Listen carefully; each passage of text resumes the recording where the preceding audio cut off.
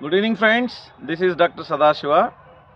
Now we are going to learn about a rare species of snake, that is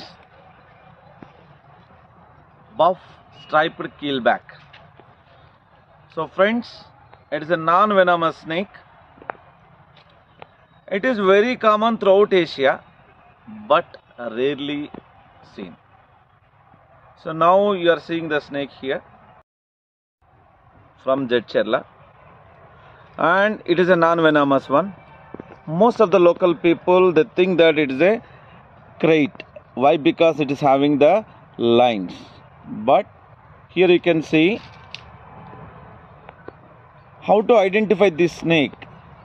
The buffed striped keelback is very easy. One can observe two lines both sides of the body, especially the spine area. The yellow lines from the head to tail. These lines are very thick in the back side of the back of the snake, and they are diffuse in the front side. And if you observe very carefully, the head is very distinct. And one more identification feature,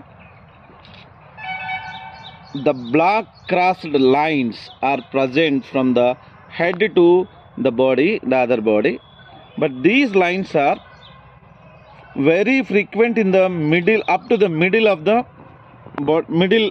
body, and they are very less from center to the tail.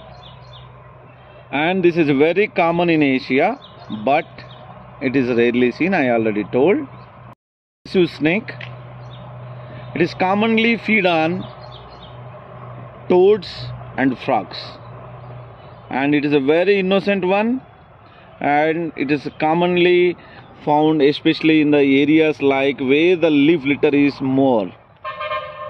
And my request to you all, please don't kill the snakes.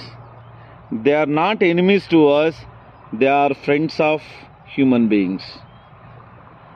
A major role in the food chain by eating so many insects as well as food for so many animals. With that, thank you very much for watching.